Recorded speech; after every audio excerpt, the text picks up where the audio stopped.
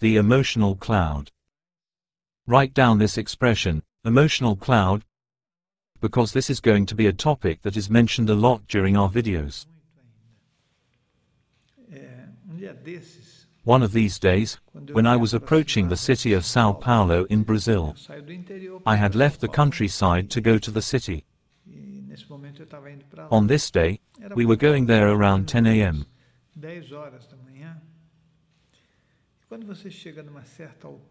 When you get near the town, and reach a certain point at the highway, you look at São Paulo and see that black, dark, greyish cloud over the city.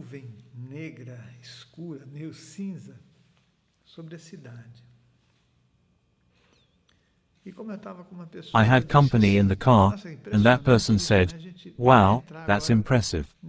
We're going to get into all this pollution." Because it's an impressive pollution. Without exaggerating, when you're already there, you can't see that you're enveloped in pollution. But then I commented to the person, "Look, I've been doing some work regarding the study of the psychological, emotional and spiritual parts.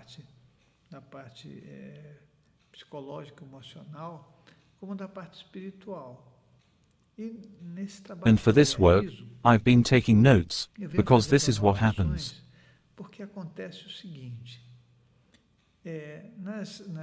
In the big cities, like most capitals, you can notice an emotional energy cloud that is very dense, which is the result of hundreds of negative feelings like anxiety, hurt, anger, misuse of sexuality, and jealousy.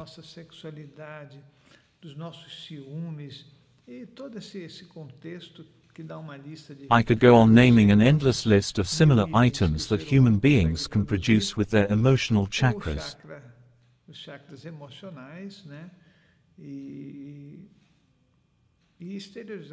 And exteriorize in the environment. I made that comment because I thought that someone could use the information. When you go to a big city, it's evident that your entire configuration of chakras changes. You will have to work in a new environment, which is an environment where you don't see what's going on, and you don't see the energies, but they are affecting you. You enter a contaminated environment. It is an environment where everything is denser than the energies above. Below approximately 500 meters high.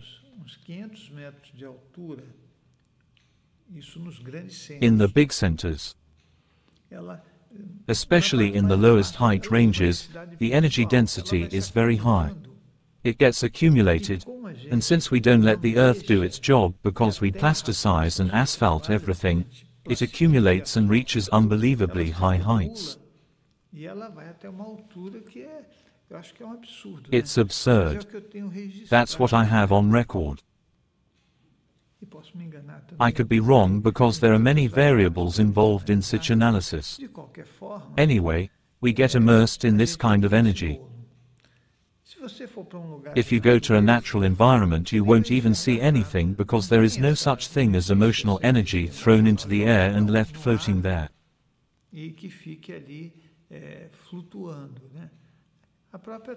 The earth takes care of the cleaning, the trees can handle the job as well as the rivers, the ocean, and the mountains.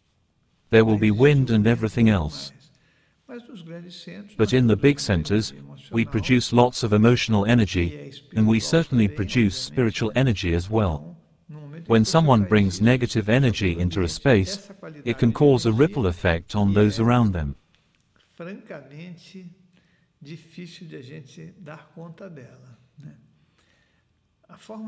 And the way we react to this situation is by feeling all the somatic symptoms caused by this energy content.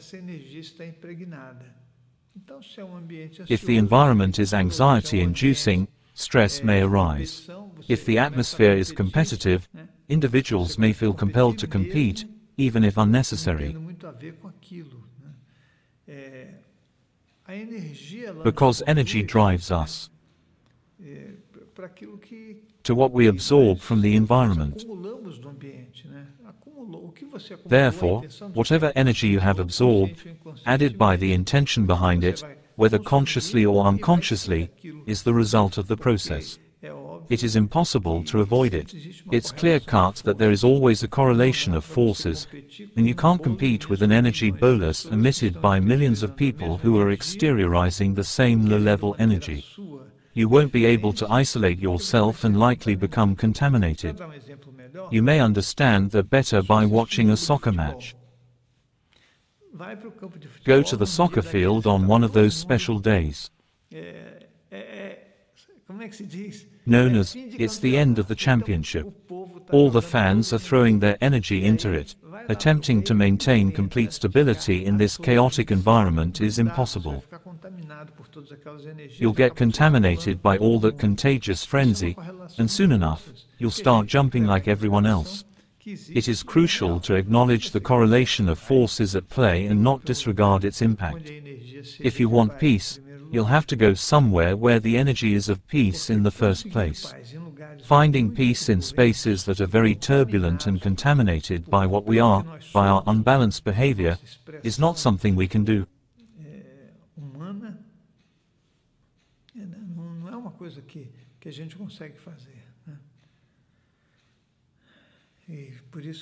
And that is precisely what I was trying to explain.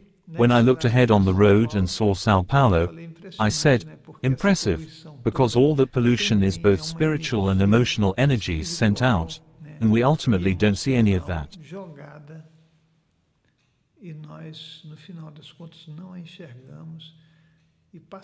We just pass through the middle of that chaos, and that's it. We can see from far away and up close that we are energy. This last comment has to do with understanding what we put in our lives and into the air, in the place we live, in our homes, and in the environments we frequent.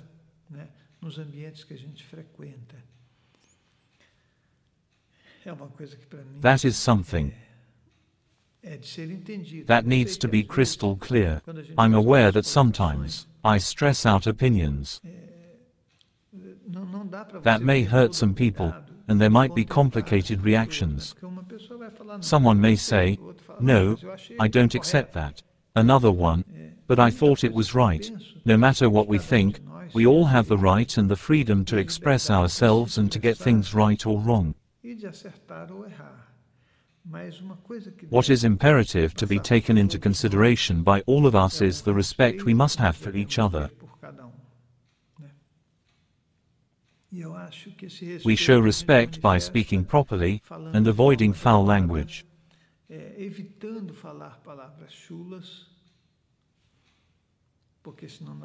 Because, otherwise, we'll be thickening this horrible energy that carries out a very dense charge. In the end, the fundamental purpose should be to work with the intent to help each other. If you like this video, subscribe to our channel and follow our work. You can find the address of our website and our social networks in the description. We'll meet again in the next video. Será bem-vindo. Nos encontramos no próximo Fatores Espirituais. Would you like to participate in a work of energy giving from afar that is benefiting thousands of people? Click on the link below for more information.